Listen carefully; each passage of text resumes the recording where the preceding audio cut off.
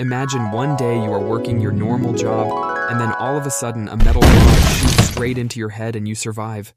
But your life is changed forever. Few stories are as fascinating and enduring as that of Phineas Gage, a man whose life was forever changed by a single, fateful event. Join me on a journey as we unravel the mysterious case of Phineas Gage and explore its profound implications for our understanding of the human mind. Phineas Gage was a railroad construction foreman working in Vermont in the mid-19th century. His life took a dramatic turn on September 13, 1848, when a catastrophic accident changed everything. On that fateful day, Gage was tamping down explosive powder into a hole with a metal rod when the powder detonated unexpectedly. The 6-kilogram metal rod entered the left side of Gage's face in an upward direction, just forward of the angle of the lower jaw, continuing upward outside the upper jaw and possibly fracturing the cheekbone. It passed behind the left eye, through the left side of the brain, then completely out the top of the skull, through the frontal bone. The tamping iron shot through his head and landed point first some 80 feet away, smeared with blood and brain. Accounts then say Gage was thrown onto his back and gave some brief convulsions of the arms and legs, but spoke within a few minutes, walked with little assistance, and sat upright in an ox cart for the 3/4 of a mile ride to his lodgings in town. While en route, Gage even made an entry in his time book, the record of his crew's hours and wages. About 30 minutes after the accident, physician Edward H. Williams found Gage sitting in a chair outside the hotel, and people gathered around him in disbelief. An account of the physician states, "Mr. Gage, during the time I was examining this wound, was relating the manner in which he was injured to the bystanders. I did not believe Mr. Gage's statement at that time, but thought he was deceived. Mr. Gage persisted in saying that the bar went through his head. Mr. Gage got up and vomited. The effort of vomiting pressed out about half a teacupful of the brain through the exit hole at the top of the skull, which fell upon the floor. But the patient bore his sufferings with the most heroic firmness. He recognized me at once and said he hoped he was not much hurt. He seemed to be perfectly conscious, but was getting exhausted from the hemorrhage. His person and the bed on which he was laid were literally one gore of blood." The doctor then shaved the scalp around the region of the tamping iron's exit, removed coagulated blood, small bone fragments, and an ounce or more of protruding brain. After probing for foreign bodies and replacing 2 large detached pieces of bone, Harlow closed the wound with adhesive straps, leaving it partially open for drainage. The entrance wound in the cheek was bandaged only loosely for the same reason. A wet compress was applied, then a nightcap, then further bandaging to secure these dressings. Harlow also dressed Gage's hands and forearms, which along with his face had been deeply burned, and ordered that Gage's head be kept elevated. Despite all these injuries, Gage insisted to the doctor that he did not care to see his friends, as he shall be at work in a few days. However, from there on out, Gage's personality changed rapidly and unpredictably, and dramatic events unfolded. On the morning after the accident, Gage's mother and uncle visited, and while he was still able to recognize them, he was blunt and uncaring of their presence. On the next day, an account of his doctor stated that he lost control of his mind and became decidedly delirious. Gage physically was stable and healthy, despite doctors' worries.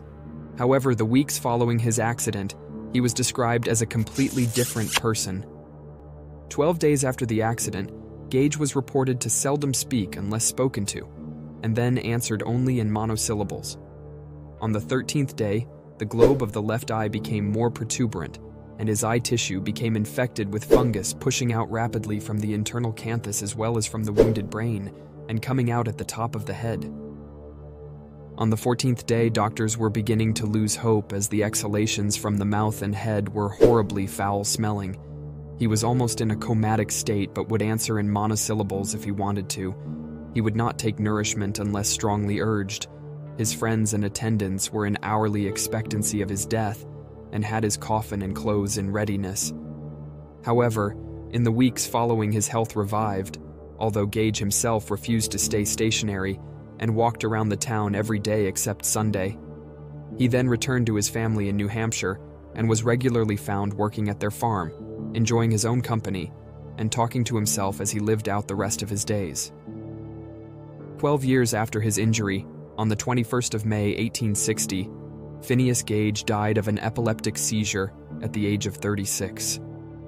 Once known as a handsome, smooth-talking gentleman, Gage's personality changed entirely after his accident, giving newfound knowledge into the human mind and presenting one of the most interesting case studies in psychological history. But what conclusions were made from this case study? Following the accident, Gage's friends and acquaintances noted a dramatic shift in his personality. Once described as reliable and industrious, Gage became impulsive, irritable, and prone to fits of rage. This was found out to be a result of his missing and damaged frontal cortex, which is the part of the brain that controls behavior and personality. Gage's case provided crucial insights into the localization of brain function and the role of the frontal lobe in regulating personality and behavior. Scientists then drew from this the concept that specific functions are localized to particular areas or regions of the brain. The frontal lobe was found to be involved in executive functions such as decision-making, planning, problem-solving, impulse control, and voluntary movements throughout the body, of which Phineas Gage lost the control of as the frontal lobe was the main part of the brain damaged, and scientists drew from this that the frontal lobe wasn't essential to human survival.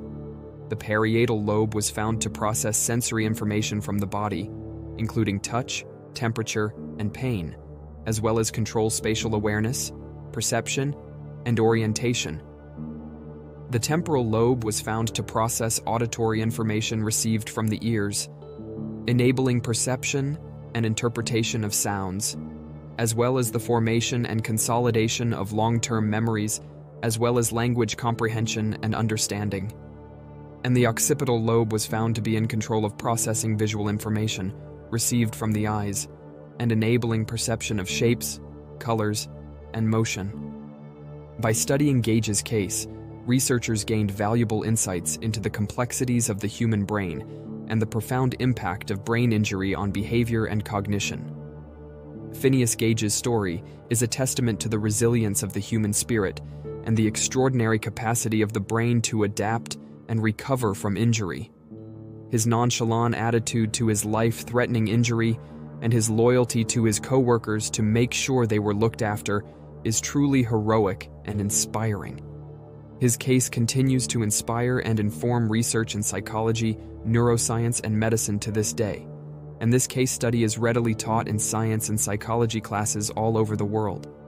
Thanks for watching, and if you enjoyed and would like to see more like this, please like and subscribe.